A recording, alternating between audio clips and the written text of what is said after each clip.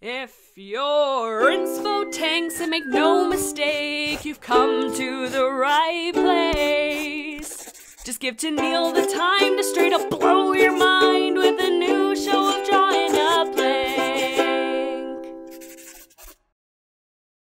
Hello everyone and welcome back to Drawing a Blank. This week we are once again delving into the world of magic trees and creatures, where you watch me world build in real time as I throw things at the wall and see what sticks. Last time we talked about death magic and its absorbing abilities, as well as the cryptid-like legend of the miracle death sheep. And after another close vote resulting in a tie, and then another tiebreaker vote, my patrons landed on Space Rat for this prompt. I think I came up with my idea almost immediately for this one. Unlike Death Sheep, which I ended up spending a lot of time pondering exactly how I wanted to make death magic work in this universe. We'll get to my thought process here in a second, but first, let's go over what my patrons drew for this prompt. First up, we have artwork from Strange. Ooh, I love all those purples. Oh, and the patterns. What a cute design for a rat. Like, it's very different from most other rats. Love it. Beautiful work. Next up, my own spouse, Whitney. Another little triangle piece of pie. Oh my goodness. Purple rat space, yes! Love. Next up we have art from Moontuft, who actually gave us a little description with this one. Space rats are ancient creatures born from the very flames of a star. Due to this, they are said to be in tune with the universe, and upon opening their third eye, have the ability to speak to all living things in it. For this reason, they're very powerful animals. However, their ability can have negative effects on them if they use it too often or for long periods of time. Looking just like normal rats, the only way to spot one of these creatures is by looking closely at their foreheads for a tiny slit covered in fur. Nice! Oh, that's cool. Willow the Lycera gives us this lovely piece of artwork, which has just a whole group of characters together. Oh, so atmospheric, so peaceful. I love that. And for this one, Willow says they are three husbands stargazing with their three star-themed children. Aww. The characters are Starjumper, Mono, Vulcaner, Zenith, Corona, and Falcule? Falcule? I hope I'm saying that correct. King Facial Hair, nice username, gives us this piece, and boom! Oh man! Running across the galaxy. That's so cool. I want to see something like this in motion. That'd be awesome. Hobohime gives us some different colors here. Pinks and blues with like a big, yes, I love the shape in this one. Very nice. I love how a lot of patrons are taking a very abstract approach to a lot of these prompts. Whereas, you know, obviously mine are grounded in like a fantasy world or whatever, but I love the abstract prompts. Speaking of which, CQ Studios is next, and they say, adding this, since I felt it was a little unclear how this relates to the prompt, I decided to take a more abstract interpretation of space. I found it was too big of a concept, so I narrowed my thoughts down to the mass that fills it. My character floats because it can manipulate the mass around it, making the surrounding air heavier than itself. Oh, that's cool! Yes, I love the creativity. Awesome. Auntie Samo blesses us. Oh my god. Look. Look how cute they are. Oh, they're so precious. It's a little gift. Oh, my heart. Oh, that's so good. And the little baby has star pattern. Oh, star and moon. Oh, bless. Oh, that's so good. So good. Next up we have Zwa. Oh my god. Zwa, your artwork, it's so good. Oh, that looks so aesthetic and peaceful. Oh, I love that. I love the colors too. Froggy Windowsill. Yeah, I do remember you working on this one. Yes, and it turned out so good. I love how you made the rat space itself, and then it's got like an aurora borealis for its tail. That turned out really cool looking. Willow ended up doing 2 prompts, so here is their second one. And here they say, this one fits a little bit more with the actual prompt. I went with a bit more of a simplistic design, but I didn't think she needed to be anything flashy. Her name is Void, and she is the mayor of sorts in a town full of tricksters and charlatans that was totally not inspired by Halloween Town in The Night Before Christmas. Why do you ask? Love it. Awesome.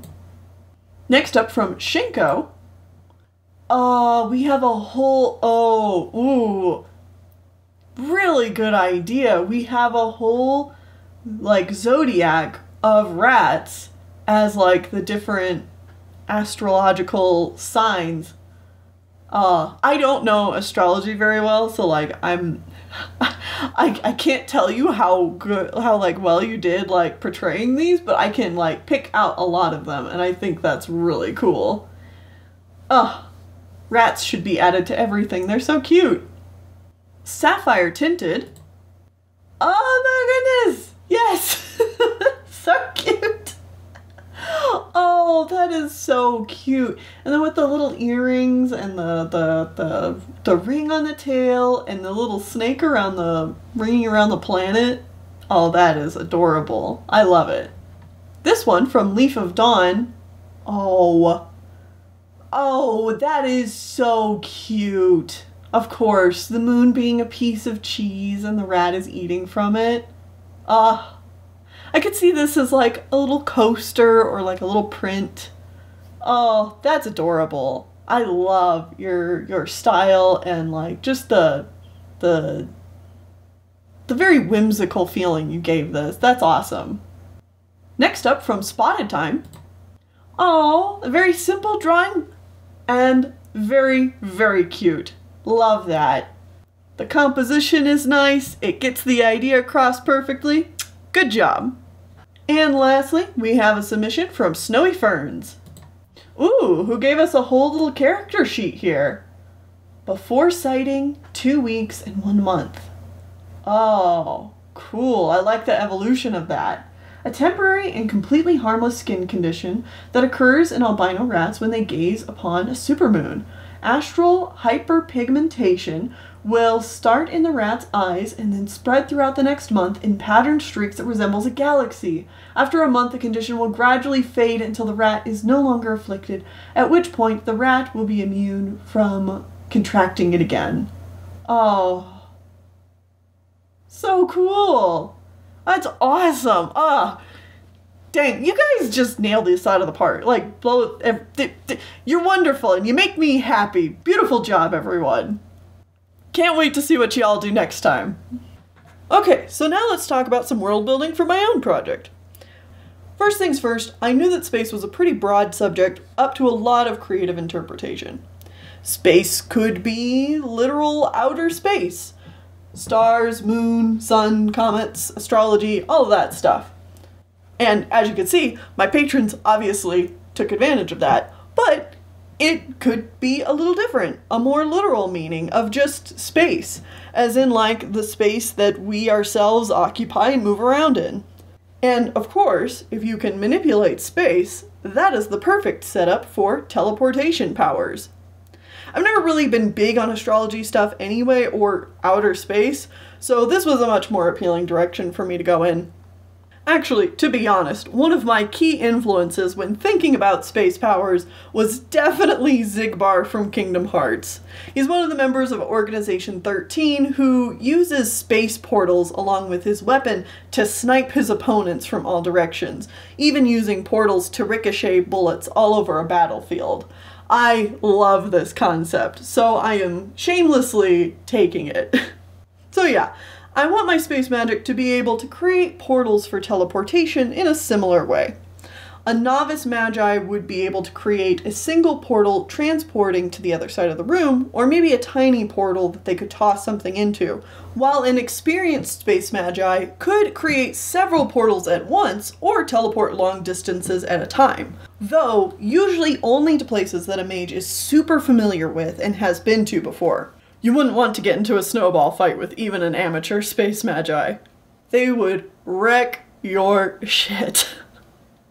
Because of this power, space magi are actually highly sought out in transportation work. And I know, it sounds really mundane, but I actually really love thinking of the practical uses for all these wondrous magic powers.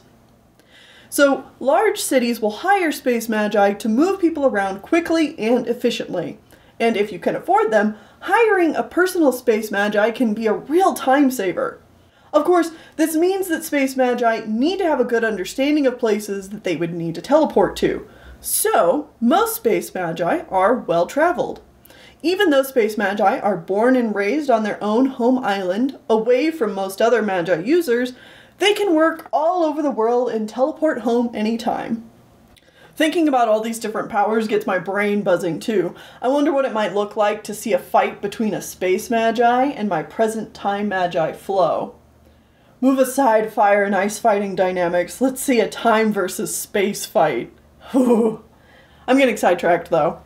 When a space magi has finished their schooling and basic training, it's a rite of passage for a young space magi to travel the world. Sometimes they choose to go alone, with a family member, or with a group of friends. Space magi culture encourages them to leave their island and go exploring.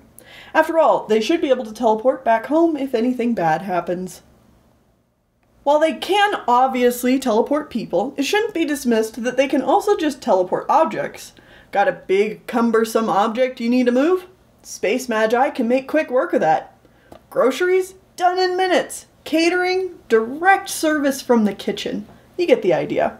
Space magi are useful basically everywhere, and luckily for the rest of the world, space magi are mostly content working anywhere. It is hard to stop a space magi if they would choose to use their magic for less lawful activities, however. As a result, a number of space magi have taken their explorer natures to heart and live a more roguish lifestyle. Some petty theft, some disappearing peoples, or bizarre accidents. I mean, how else would you explain that boulder dropping from 50 feet out of nowhere onto that greedy nobleman? And some space magi are full-on treasure hunters, mining for loot in abandoned cities left behind by dragons. Nobles will pay a pretty penny to any adventurer who can bring them back authentic, booby-trapped dragon treasure. It's a dangerous job, but some find the thrill worth the risk. Some space magi also seek a more rock star career, entertaining masses with bewildering space manipulation magic and feats strange and surreal. Space magic can be very showy, and its undeniable practicality and general usefulness is what motivates my characters here today. Speaking of which, before I get into that, I wanted to clear something up that I've seen some questions about. Any animal, human, or creature, whatever, could have any type of magic. I know that with these drawing prompts, it might seem like only snakes have time magic, or only sheep have death magic, and so on, but that's not the case. The type of magic you're born with is based on your proximity to magic trees. So even though I'm talking about space rats here today, there can be space cats, space humans, space griffins, you get the idea. Now, rats have historically gotten a bad rep in a lot of stories for a really long time. Dirty, thieving, creatures of darkness and disease, and I didn't want to lean into that. I think the perception on rats is changing, and that's good, because rats are honestly pretty cool. They're smart, they're cute, they're driven, what's not to like? So for my characters this time around, I really wanted to create a brotherly dynamic. I think I was kind of set on the idea from the start. A positive sibling duo trying to make the world a better place. And maybe a quick buck. Meet Astron and Callius. Astron is the slightly older one of the two, and got to start his world traveling first. When it was Callius's turn to explore, the two brothers went together. Callius got them into trouble with his curiosity and roguish charm, and Astron got them out of it with his reserved, bookish smarts and quick thinking. They lived for a while as vagabonds, roaming from town to town, taking on some odd jobs in villages or on farms before moving to a new place. While they traveled, Astron noted how useful their magic was for so many people, and how it could make people's lives better if they had access to it all the time like space magi did. For the most part, the world still travels long distances by carts, boats, or even their own legs. There aren't enough space magi in the world to meet the needs of everyone. So when Astrid and Callias came home, Astrid got to work. Callias worked to support the both of them, and Astrid focused himself on more book learning and studies. With a mixture of magic, science, and alchemy, and many years of failed experiments with less than perfect controlled tests, Astrid finally did it. He found a way to bottle space magic so that anyone could use it. At least anyone who is a seasoned magic user. Being the more charismatic of the two, Callias went out and began selling his brother's miracle potions to the public. At first, they would be rightfully wary. After all, how could a potion take the place of a highly trained space magi? But after some demonstrations and some heavy warnings on how to use the potion safely, it was deemed a success. Astrid was pleased his potion could help people, and Callias enjoyed the small fortune the two brothers had worked so hard on. But this success came with more complications than either brother bargained for. Using the potions could still be dangerous if not treated with proper care, which, after a few unfortunate incidents, Astrid felt he had to stop producing his current formula and find something safer. But he finally got there, and Astrid even thinks that with enough study and testing, he could find ways to bottle all forms of magic. So, while Callias sold the latest current batch of space potions, Astrid began speaking with high-level professors of magic from all over the world to try to perfect his recipe and his hypotheses on bottling other magics. As they traveled the world selling potions and gaining popularity, things started to go south quickly. For starters, they couldn't meet the demand for their product. Callias suggested raising the price or trying to mass-produce the potion, but Astrid refused. If they rose the price, then his potion would only be sold to the elites who could already hire personal space magi to teleport them places. And if they started mass-producing space potions or gave out the recipe to make space potions, which was already a really delicate process, it could cause many more harmful incidents or put space magi out of work, leading to a whole other slew of issues the brothers hadn't considered before. And on top of all that, Callias and Astrid began getting shadier and shadier buyers. Astrid knew he couldn't control how his potions were being used, but now that the world knew that it was possible to bottle magic, every nation was hot on the brothers' heels to get an exclusive deal from the two.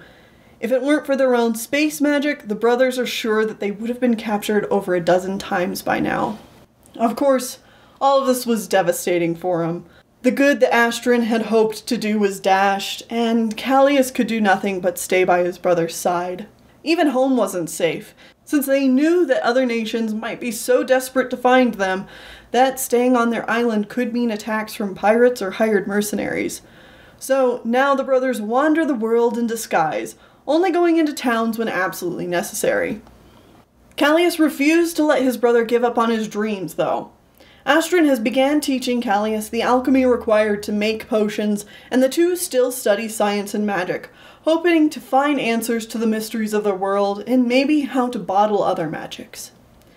They know to be careful with who acquires this knowledge, but they can't help but keep trying, hoping that one day their work might actually do some good.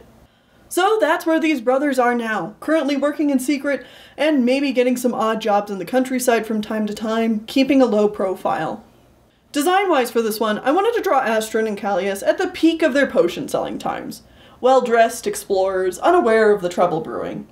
Callias out front, doing the selling, and Astrid watching hopefully. I had fun with the fashion here, since these boys would be better dressed than any of my other prompts so far. I definitely think that fashion and clothing is more of a personal choice of self-expression in this universe, especially for creatures like animals. Obviously, while the animals have human-like intelligence and are anthroed a bit, they do lean closer to their realistic anatomy rather than human anatomy. So in this case, rats don't really need to wear pants. I think it'll be a fun way to make up fashion that is both fun and functional for the animals that wear it. In particular, I had a fun time designing Callias's coat. It looks nice, without restricting his movement. It expresses his more open and carefree nature, plus an appreciation for nice shiny things. Astron's outfit is a bit more restrictive. He has a high collar and a hat that he can kind of hide himself in, showing his more reserved side. And he wears a pair of gloves to keep his hands clean, reading glasses, and scrolls that he can scribble in whenever he needs. He's a well-educated little scholar, and I think his clothes show that off nicely. The potion itself was also a ton of fun to paint. Astron would have to procure bottles of all sizes in order to properly distribute potions with the right amount to their customers.